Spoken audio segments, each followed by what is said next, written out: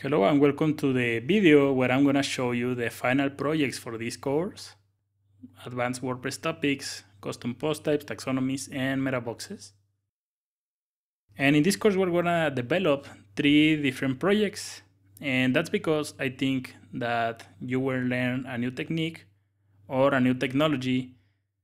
Well, it's easier to learn something doing practical examples, and we're going to build 3 different projects. So if I scroll a little bit, you can see that we have make this for in says dinner. So we recommend to the visitor of the site some recipes based on the time, and at the moment it's really, well, it's on the night. We have this for dinner. So let's say that we are visiting the site in the morning. So I'm gonna change this, maybe 6 a.m. and I'm gonna save and reload. And now you can see we have this make this for breakfast. And here we have these recipes for the breakfast. Let's make another change, maybe 1 p.m. Save this and reload. And now you can see we have this make this for lunch. So I think this is a really cool example of something that you can make with taxonomies in WordPress. So I'm gonna set this automatically and reload.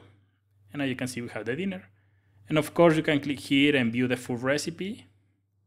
You can see we have this image, we have the title and the rest of the recipe.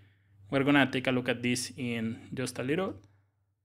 And if I continue scrolling, this is the second example. Well, this is the first example, this one is the second. And here you have filter by course. And we have this menu at the top where we have appetizers, breads, desserts, finger foods, main dishes, salads, and snacks.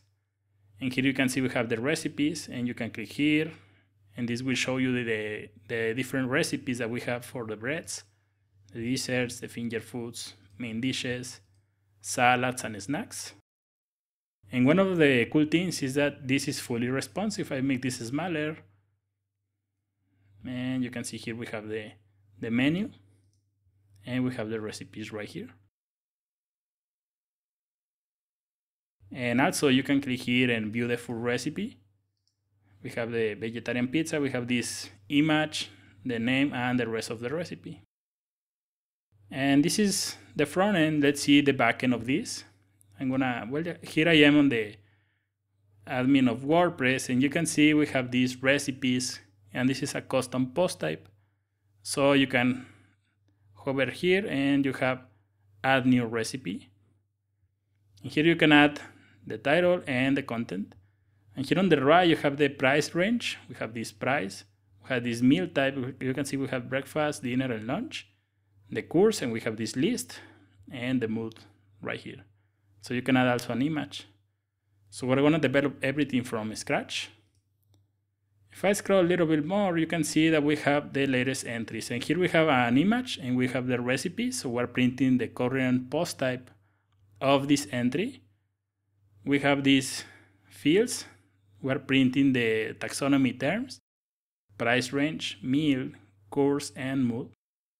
And one of the cool things that when you're working with taxonomies is that the filtering is almost built in. So for example, if I click here on the price range, open this, you can see that we have price range 5 to 10. And here we have a bunch of different recipes under this price or in that term. So maybe 15 to 20. So let's open this, and you can see that we have another recipes. Let's say that you want to click here on breakfast, and you can see we have meal type, and here we have the breakfast. So that's something really cool that can be done with taxonomies. And knowing custom post types and taxonomies, you can start developing more advanced WordPress sites. So this is it. I'm gonna click here on the strawberry roll cake here on read more. And you can see that we have this image, we have the title, we have these taxonomies and terms, but also you can see we have these calories and the rating 4 stars, also this description. And here we're working with meta boxes, and meta boxes are really cool because they will extend the content of the post. So I'm gonna click here on edit recipe. And here you can see we have the title and the content, and this is the standard or something that you can find in all the WordPress installation. But if I scroll a little bit, you can see we have gourmet artistry meta boxes. And here we have the calories, the recipe, short description, and a rating. So you can add more content here, the full recipe right here. Add a price range, a meal type, a course, a mood, an image, and a title. And everything is gonna be filtered by WordPress. That's something really, really cool, I have to say.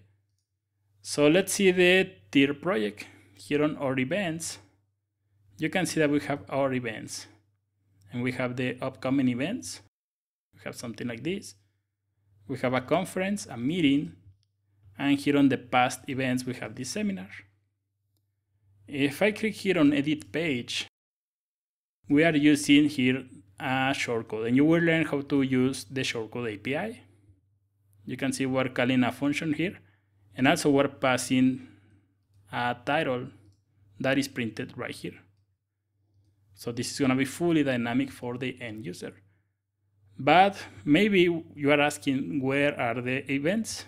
Well, we create these events, custom post type, and I can click here. You can see we have the seminar, the meeting, and the conference.